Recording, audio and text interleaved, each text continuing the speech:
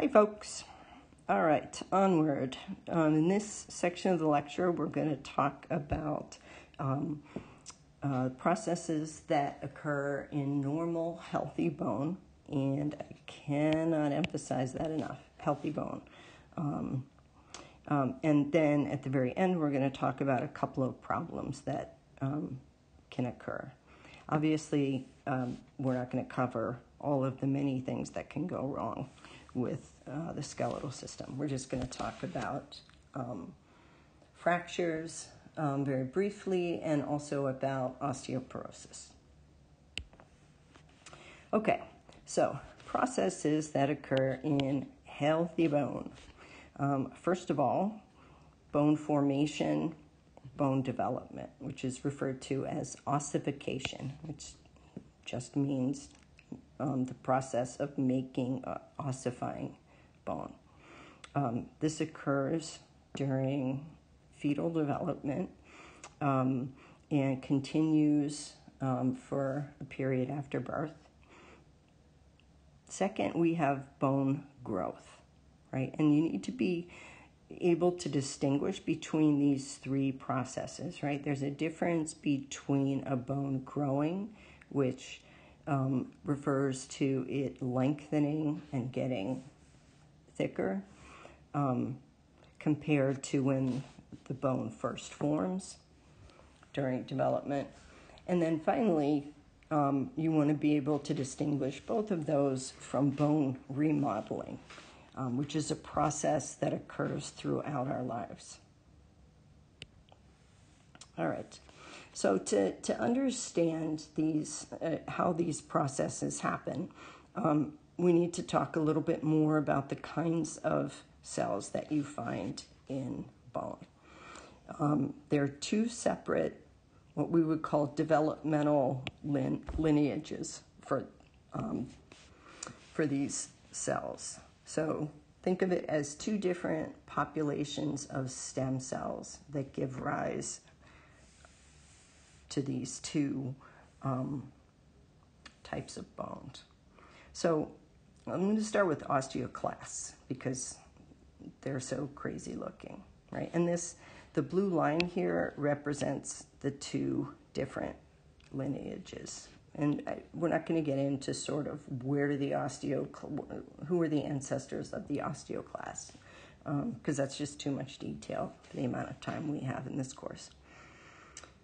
So the osteoclasts are the sort of strangest looking of these cells, of the bone cells. They're responsible for resorbing, or sometimes it's called absorbing bone, mineralized bone. So these are the cells that break bone apart, the osteoclasts.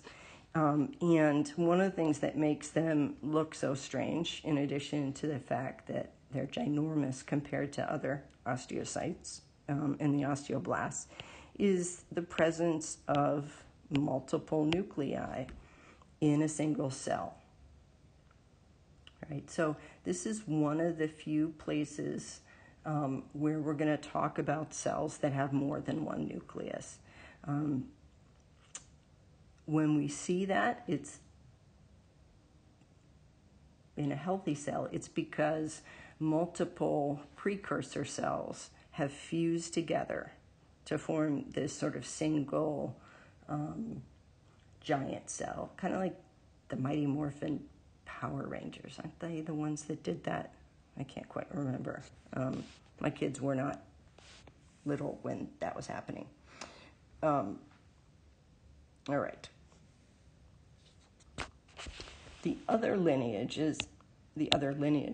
involves, or it begins with osteogenic cells. So remember, osteo, bone, gen means generate. These are pluripotent stem cells, and they can give rise, among a couple of other things, to the osteoblasts. The osteoblasts are the bone builders. They are the cells that secrete the specialized collagen that becomes mineralized. And once an osteoblast has secreted a lot of material that has attracted the mineral salts, it essentially has walled itself in and becomes an osteocyte. Right? So those are the mature bone cells that have the very long cytoplasmic processes that go through the canaliculi. All right, so here's some micrographs. So we've got mature osteocytes here all the way on the right that are sending processes out through the canaliculi in order to communicate with other bone cells. You have in the middle an osteocyte in a lacuna, and right above it you have this extraordinarily large osteoclast. Right, so you can sort of make out the multiple nuclei that are here, right? And you can see that sort of dome shape and can almost make out the sort of frilly surface here. When you see osteocytes through the microscope, you are usually going to see them associated with this sort of pit in the mineralized bone. And that's because they've been actively secreting enzymes and other molecules that are capable of breaking apart the mineralized bone. Right? That's really important. And again, this is a function that happens in normal bone and is part of the way that we regulate blood calcium. Finally, we have on the left osteoblasts. They tend to occur in groups along the surface of bone that is being mineralized or built. Right? And the osteocyte that is in the middle here was once an osteoblast, but it has essentially walled itself in by secreting collagen that's becoming mineralized. This is a section through spongy bone, and one of the reasons why I want to show you guys this one, so when you look at this tissue through the microscope, you'll be able to recognize the difference between the bony areas and the red bone marrow. So the area, let's see, I'm going to outline this in different color. It's red, I guess I will use red.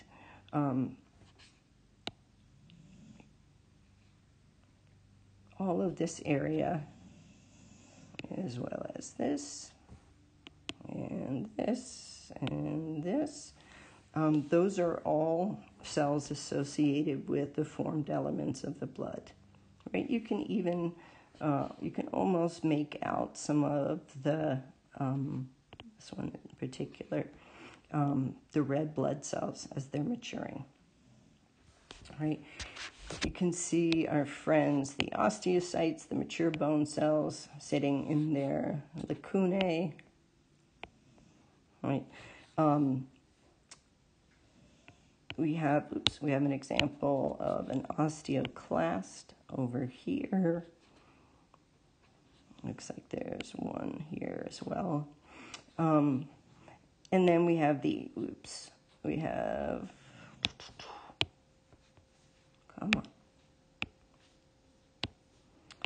have the osteoblasts, right? Here's osteoblasts. These are all osteoblasts. When you see the term bone matrix, right, just think that's mineralized bone, right? If we were looking at cortical or compact bone, we would be looking at the lamellae of osteons. Okay, so now that you have a sense about what those different types of bone cells are, let's talk about bone formation or bone development. Right? It's referred to as ossification, and it occurs during embryonic development. Long bones form from a hyaline cartilage model that is replaced by bone. The osteoblasts, the chondrocytes that form the hyaline cartilage, as bone starts to form around the outside of the cartilage model, those cells are no longer able to access nutrients, right? Because remember, with cartilage, no blood vessels, they depend on diffusion. And when you start to have mineralized bone, diffusion is not going to be very effective. So those chondrocytes begin to die, and the osteoblasts fill in the spaces. So the type of bone development we're going to talk about, and this is the process used to form long bones, is referred to as endochondrial ossification. It's kind of a mouthful, but again, we want to break down the words. So ossification means the process of making bone. Chondro means cartilage, and endo means inner. So this is telling us we are building bone by having an inner cartilage model. So we start with the hyaline cartilage model, right? And we've got, in the second image, we've got the chondrocytes sitting in their lacunae. The first thing that happens is that osteoblasts start secreting a material called osteoid.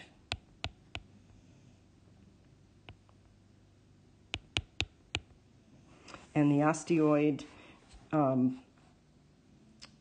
is essentially the collagen matrix that attracts minerals.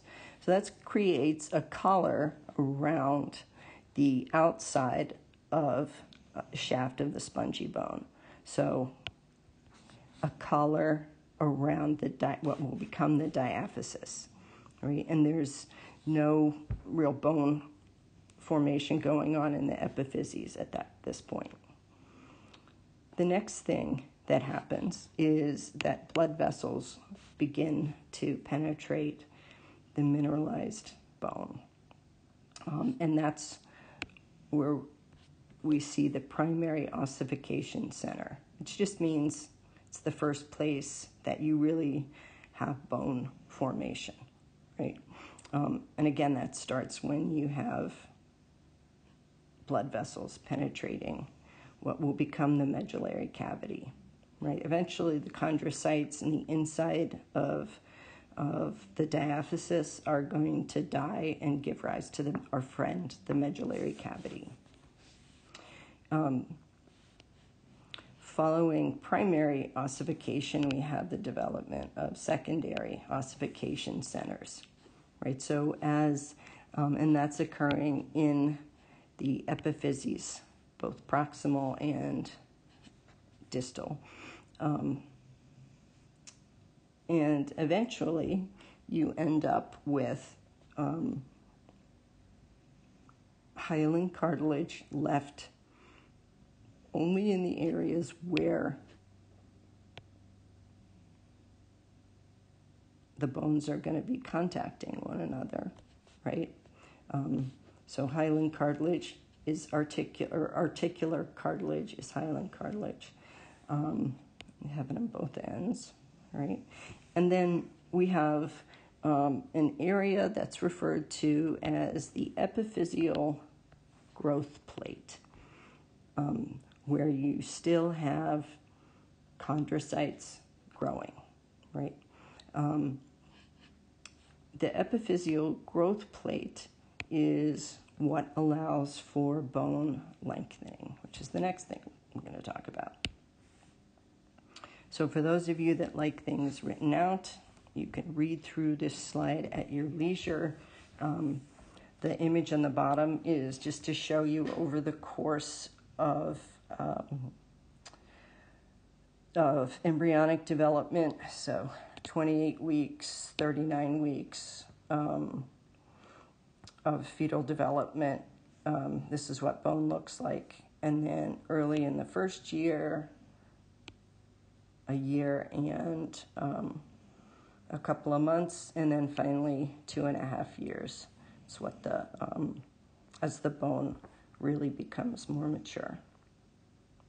All right, so endochondrial ossification is bone formation. Now, obviously, we get taller after we're born, which is a function of bone growth or bone. We're gonna focus on bone lengthening as opposed to the thickening of bone. And as I said before, that involves the epiphyseal growth plate. As long as the chondrocytes in the epiphyseal growth plate are active and are reproducing, as they reproduce, they push the diaphysis toward the middle of the bone, right? Which results in the bone lengthening.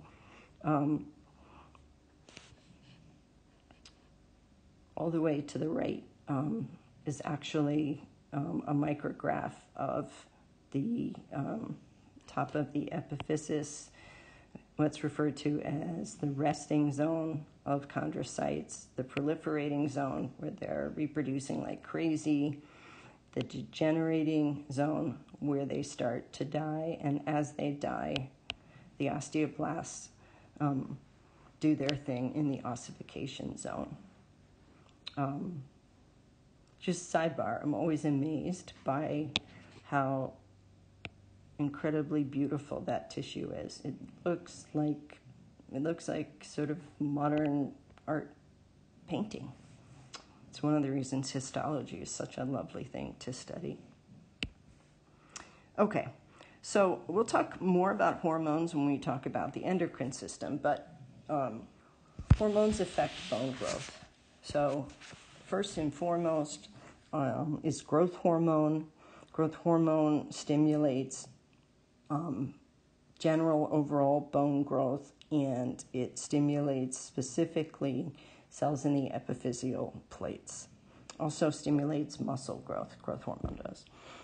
The sex hormones, estrogen and testosterone, and their derivatives increase growth during adolescence, which is what's responsible for the adolescent growth spurt.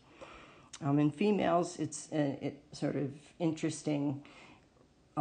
Early in puberty, the exposure to increasing levels of estrogen results in a growth spurt. But then once menstruation begins and estrogen levels are consistently high, at least across the menstrual cycle, that actually leads to the sealing of the epiphyseal growth plate, and in a mature bone, you end up with, you just end up with what's referred to as the epiphyseal line. It's no longer metabolically active, and the bone can't grow. Vitamin D is a steroid hormone that is converted in the liver to, I believe it's the liver, I have to look that up, into its active form, and that acts in the small intestine to allow the absorption of calcium. All right, and then our final process that occurs in normal healthy bones is referred to as bone remodeling.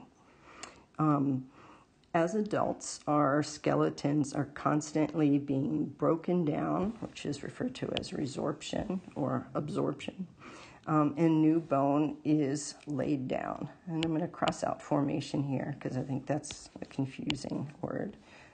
And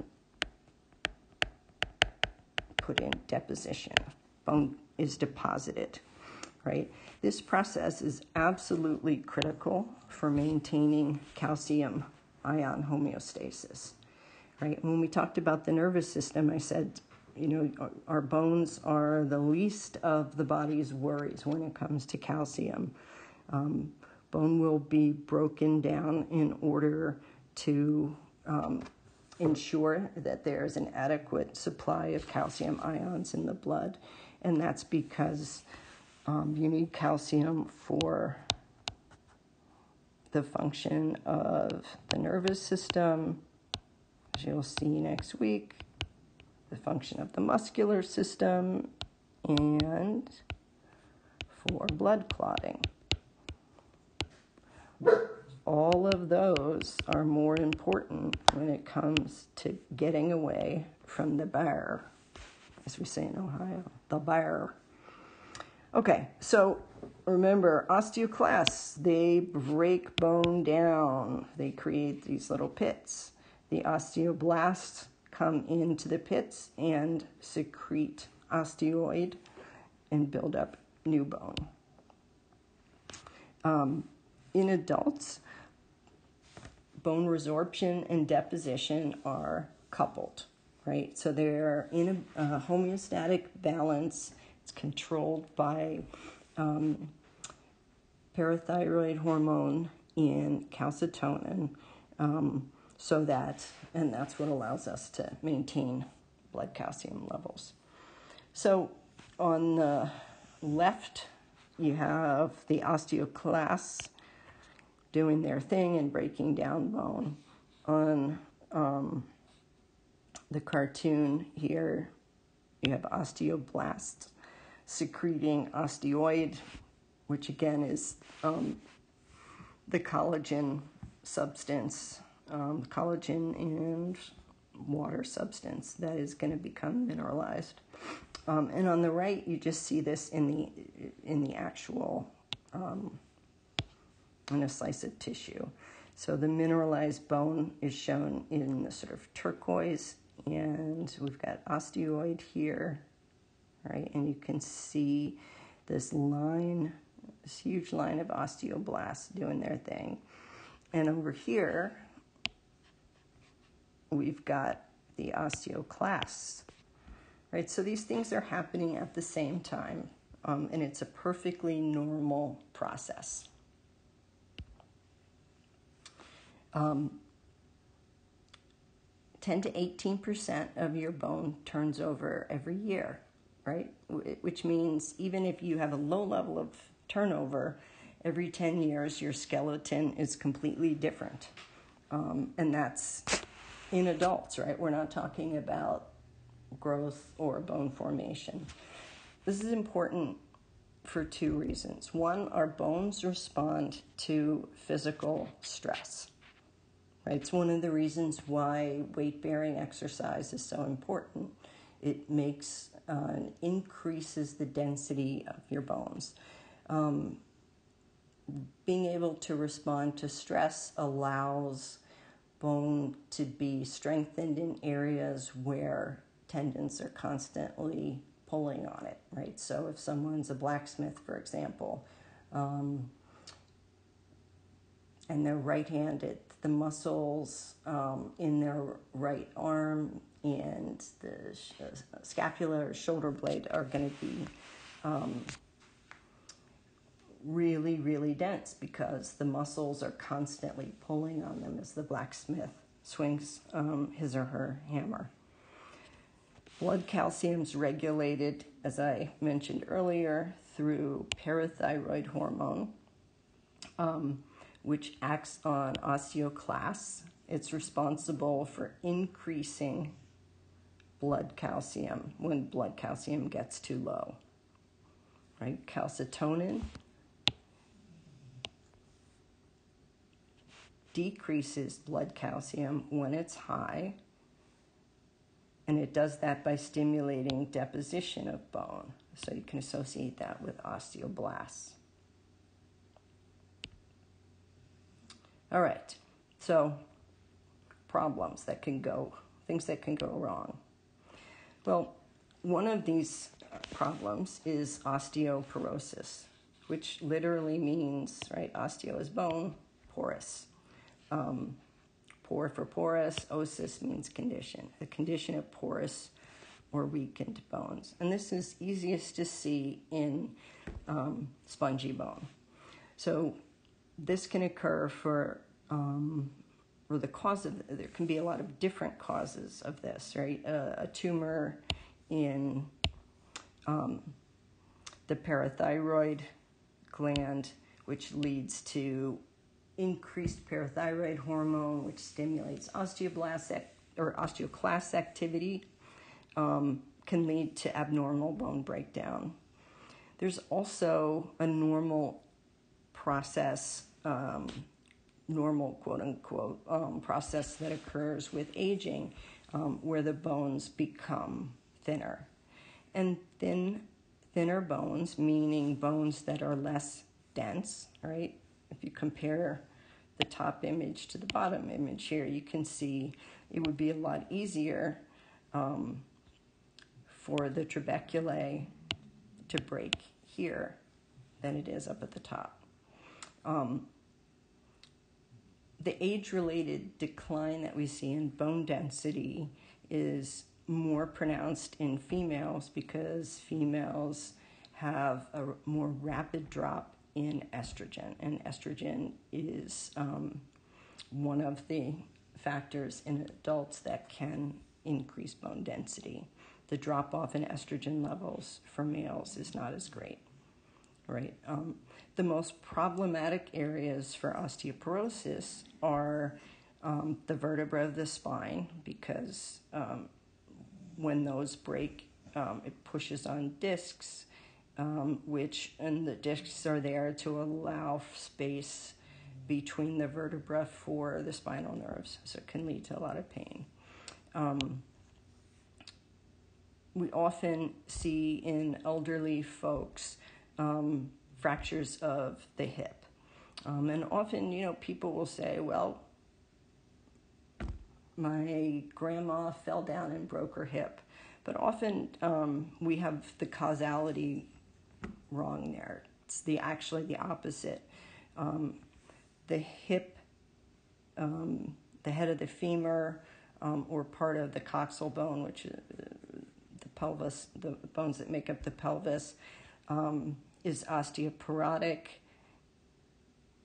The bone breaks and the person falls because of the sudden shift in weight.